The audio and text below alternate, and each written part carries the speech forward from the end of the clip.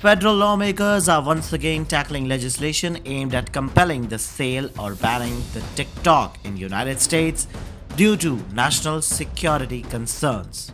In a significant political development, the US House has voted overwhelmingly 360 to 58 again to pass the bill, which includes TikTok measure demonstrating bipartisan support for addressing the perceived risk associated with the popular video sharing app.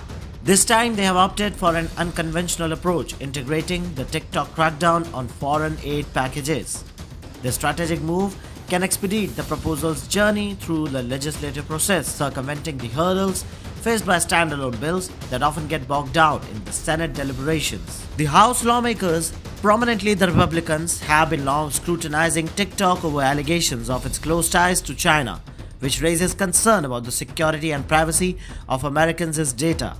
Despite the previous attempts to ban the app, these efforts have been hampered by constitutional concerns regarding the potential infringement on free speech rights. So what does this exactly mean? What does the new bill now means? Essentially, the legislation requires TikTok to either sever ties with its Beijing parent company ByteDance or face a national ban.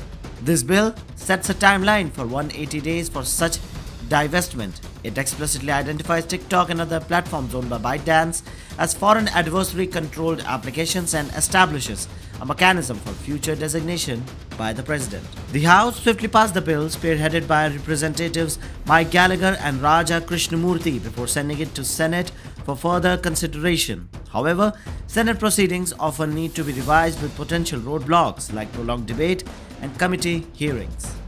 And so, to navigate these challenges, House lawmakers have opted to incorporate the TikTok legislation into a comprehensive foreign aid package aimed at supporting countries like Israel, Ukraine, and Taiwan. The strategic move garners bipartisan support and can facilitate a quicker resolution. Meanwhile, ByteDance, the parent company, is now citing the questions on freedom of speech and has called out the Congress's move as an offense. Overall, this legislative maneuvering signals a renewed effort to address the national security risk posed by TikTok, with lawmakers leveraging foreign aid packages to expedite the process.